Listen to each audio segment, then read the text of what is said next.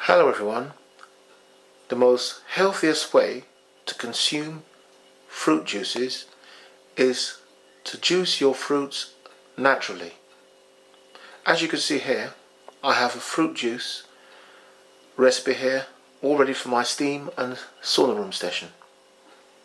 In the sauna room I consume 5 litres of fluid in 3 hours.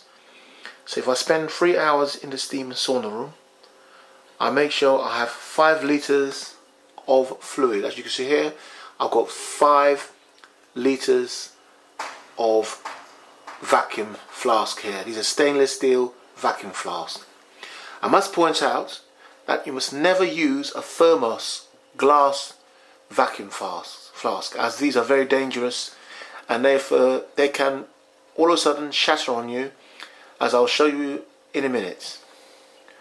So here we have 5 whole oranges, 1 lemon and 2 large grapefruits. These are the grapefruits, here are your lemons, and there are your oranges. Here's one part of the grapefruit there, and your oranges are here. All juiced in this juicer. If you can buy a NutriBullet and turn these into smoothies. But I just want to juice these for the steam sauna session. And here's the juice in this bowl, which I'll put in the freezer to chill, not freeze, but to chill. And this will provide me with a lot of vitamins and also hydration. There's about 1 litre of juiced fruits in here, which is straight from the fruits, juiced, and to my flask. In the other flask I'll have pure coconut water, 2 of the red flasks. I have one with coconut water, pure, 1 litre, and that will be the fruit juices of this one here. The rest will be pure filtered water, so I'll hydrate properly. So here we are, a healthy juiced fruit, and I look forward to drinking this.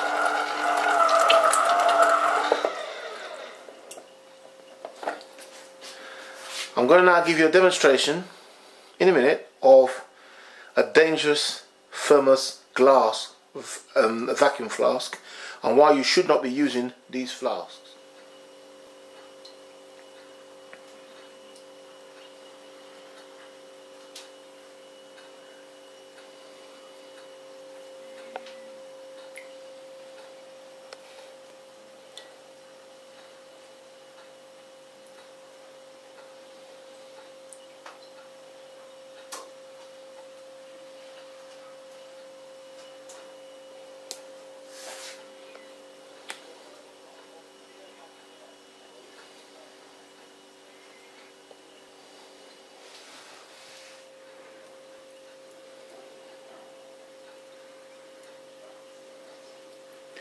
This is what can happen to you when you use a glass, and I repeat, a glass Thermos flask. Always stick to a stainless steel vacuum flask for safety. This is what happened to me, where I consumed a huge proportion of the internal parts of a broken flask. I was totally unaware of the flask being broke, and watch this.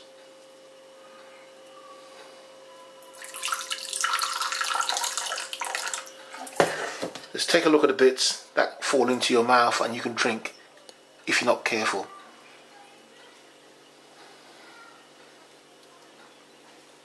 My flask had given up and shattered inside for the first time ever, I had a broken flask. The first time it happened to me on any glass vacuum flask. I've always purchased the stainless steel ones, but I thought I'd try the glass vacuum ones. I have had a glass vacuum one in the past. This has never happened. All of a sudden, this happens to me. Thermos have not been very good to me. I was going to sue, but I'm not going to bother. It's a waste of my energy. I've got a better thing to do than to pursue a suing claim for a broken flask. This can kill someone. So I'd like to point out to people just to take note and to tread with care when using a glass vacuum flask. It's a fact this can happen, and it caused me about 5 months of coughing, at least 5 months continuous coughing, which I got rid of by consuming large amount of porridge with bran and wheat germ and loads of roughage like cabbages, excessive amounts. So it's passed from my body safely.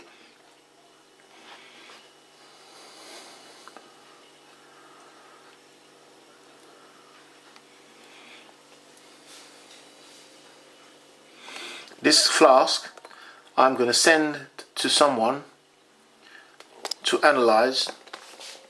I don't think I'll send it to Thermos. I'll send it to someone, some other body who can protect people. What you need is protection for people from using dangerous products. What I wanted from Thermos, because I paid for this flask, I have lost a receipt, but I wanted a completely new flask, a vacuum stainless steel flask to replace, so I won't feel like I've wasted my money and lost. How I feel, a bit bitter with Thermos. They have not corresponded with me very well, and I'm quite disappointed in that. I wanted a replacement product, and I would have left it at that. Anyway, thanks for watching, and do stay away from these Thermos flasks and stick to a vacuum stainless steel flask. This is what this side of my flask looks like.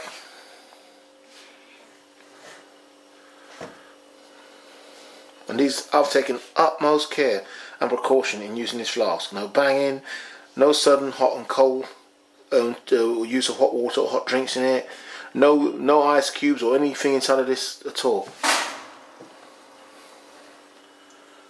I followed the instructions to the T, and yet still the flask has failed me.